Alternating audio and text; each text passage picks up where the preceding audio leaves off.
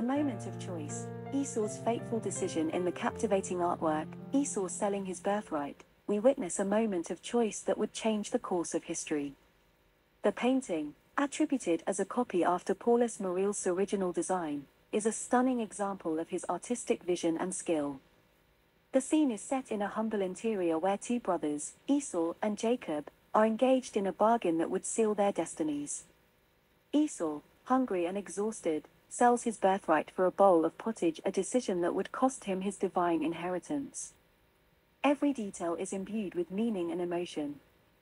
The foreground is filled with the two brothers, they face to emphasize the universality of their story. A dog sits loyally beside them, perhaps a symbol of faithfulness and trust. In the background lies another narrative layer, Isaac blesses Jacob. This dual narrative structure enriches the painting's thematic depth. It's not just about a single moment but echoes with consequences that span generations. Though received as a Paulus Moreelse in 1942 by the museum, nuances within its composition suggest it was inspired by Willem van Swanenburgh II's print. Yet there exists no original drawing or painting on this subject by Moreelse today. The architecture within this artwork differs from van Swanenburg's print.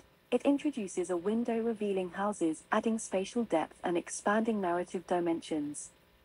It suggests not just confinement but also possibilities, much like Jacob and Esau's fateful decision. Though not matching Moreelse's standards entirely, there's an undeniable echo of his style, suggesting that perhaps once there existed an original masterpiece which inspired both van Swanenburg's print and this painting. This artwork is more than just a visual narration. It's an exploration into the impact of choices, how moments can ripple through time, altering destinies forevermore.